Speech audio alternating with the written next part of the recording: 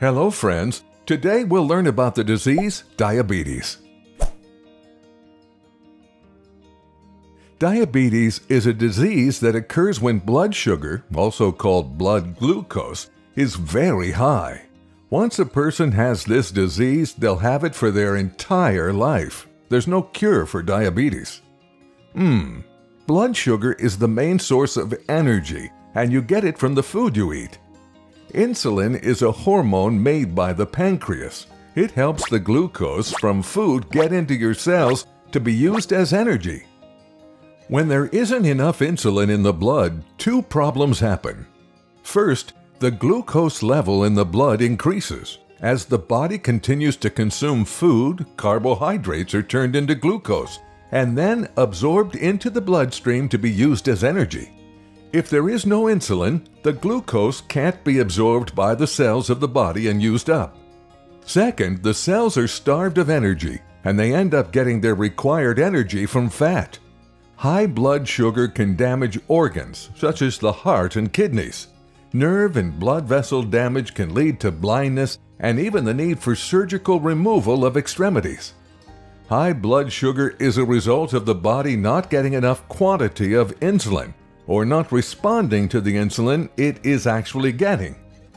Early symptoms of diabetes can include increased thirst, frequent urination, feeling tired and hungry always, vision problems, and slow wound healing. People may not have symptoms for many years. The two main types of diabetes are Type 1 diabetes. It is caused when the body's immune system attacks the pancreas and destroys the beta cells that produce insulin.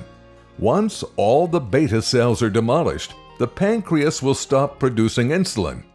Type 1 diabetes is often referred to as juvenile diabetes. This is because most people are first diagnosed with this type at a young age. Some people do get the disease later in their life. Type 2 diabetes. It is when the pancreas doesn't produce enough insulin for the body, or the insulin isn't working properly. Type 2 tends to occur in elderly people who are overweight. Losing weight, exercising, yoga, and eating a healthier diet can all help in slowing down and avoiding the onset of disease. Genetics and lifestyle are the most important causes of type 2 diabetes. The key to living with this disease is regularly monitoring and controlling the body's blood sugar level.